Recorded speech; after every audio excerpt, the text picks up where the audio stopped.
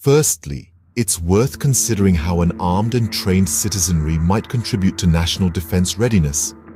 In times of emergency or external threats, a population capable of defending itself could provide a valuable line of defense, supplementing professional military and law enforcement efforts. Next, we turn to the topic of crime deterrence. Some suggest that widespread firearm ownership and training could act as a deterrent against criminal activities, potentially promoting public safety. Imagine a burglar thinking twice before breaking into a home, knowing the occupants might be armed and trained. Thirdly, an armed population could possibly respond more quickly to emergencies before official help arrives. This could be particularly useful in natural disasters or local incidents, where immediate response might be crucial.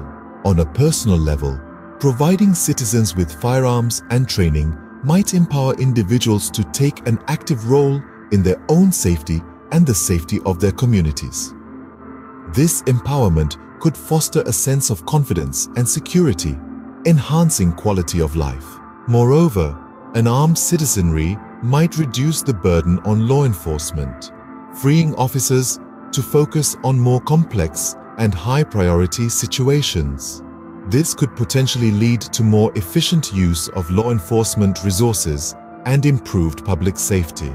The preservation of individual liberties is another aspect to consider. Arming citizens reinforces the principles of individual liberties and the ability to defend oneself against potential abuses of power. This aligns with the concept of personal freedom, a cornerstone of democratic societies. From a historical perspective, the founding fathers of the United States emphasized the importance of an armed citizenry as a safeguard against tyranny. This perspective continues to influence contemporary discussions on the topic. Firearm ownership also has cultural significance, aligning with a long-standing tradition in American history. This tradition, some argue, reinforces a sense of national identity and shared values. However, with rights come responsibilities. Those in favor of an armed citizenry often stress the importance of accompanying the issuance of firearms with mandatory training programs. This ensures responsible gun ownership and usage, mitigating potential risks associated with widespread firearm access. Lastly, communal training sessions and a shared responsibility for defense could enhance community bonding and preparedness.